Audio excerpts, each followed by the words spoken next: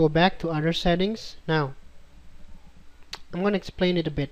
So the name servers isn't just going to work like that. So this input here, which I put, we have to actually set those up first. We have to set up the name servers to work properly. Now I'm going to cover this part later on setting up web host manager.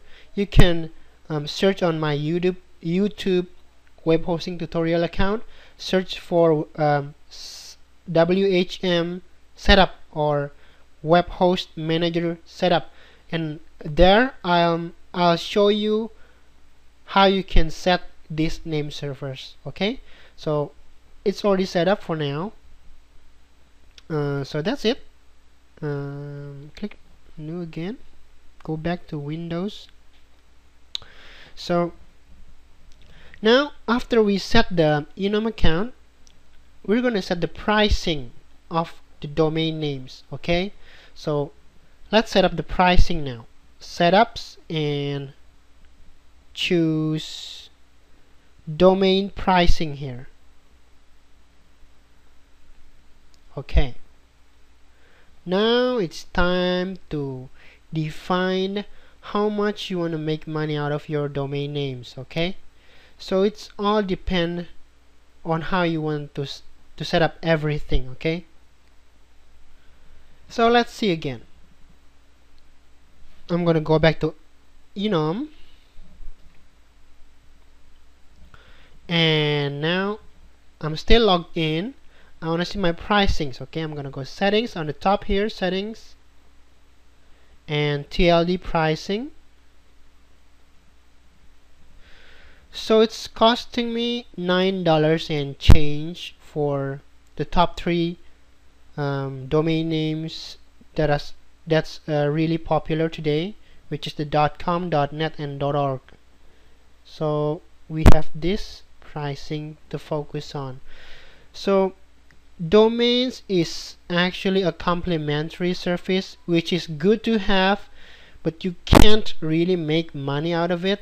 Come on, $9, even if you set to $15 a year to charge your clients, you're only going to be making like $5 and change a year per domain. That's nothing. So I highly recommend using your base price. So you don't think profit here, just think this as a complementary service for you to get clients. Okay, so if you're getting charged $9.18, you don't want to make profit out of domain names. There's no profit to make here. So I would recommend just charging maybe, let's use green, let's charge them like $9.95, right, per year. That's blue actually, but that's okay.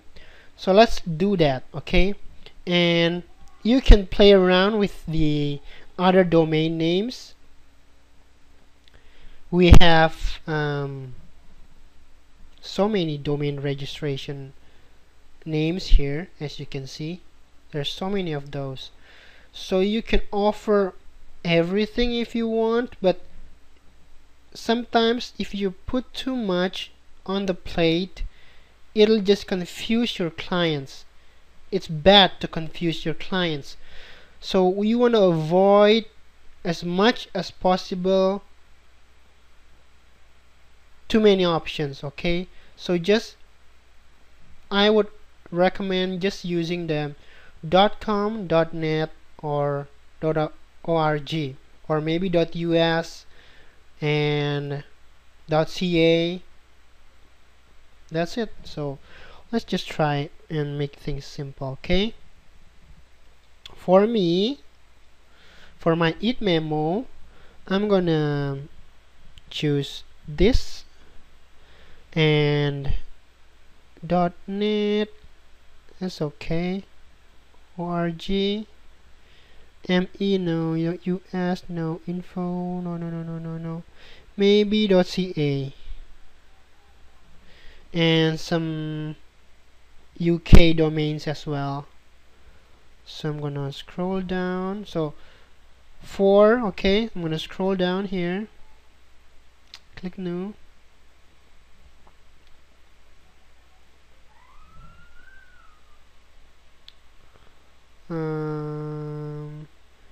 UK, not UK.com. I want .c .co.uk. We don't have those.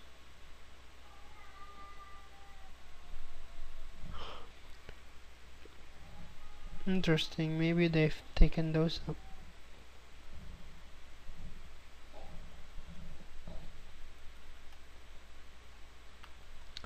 Yeah. So for this example, I'm just going to use, or for eat memo, I'm just going to offer .com, .net, .org, maybe .us, and .ca. That's it. Okay, let's go back here, and here we can start setting up everything.